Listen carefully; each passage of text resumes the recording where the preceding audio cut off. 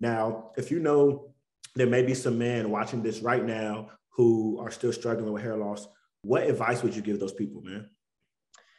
Yeah, great question. I would say that it's completely natural to feel that anxiety and that feeling that you're going to leap off a cliff, like you're leaping off this cliff or making this massive decision before you eventually come home.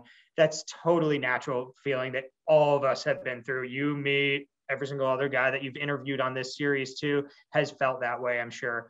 And that feeling, don't like feel like it's okay to feel vulnerable because of that too, and like that's a totally natural, but just know when you do get to the other side and you're looking back on that now, and this is something I don't think I even realized before talking about it now too. It's just like that feeling seems so minuscule to how good you feel afterwards too, and there's the support that you will get from doing that is going to be like so much bigger than that feeling of anxiety. That's completely natural to have, and like shouldn't shy away from that, but just know that looking back on that hindsight, it's going to feel like it was another lifetime ago.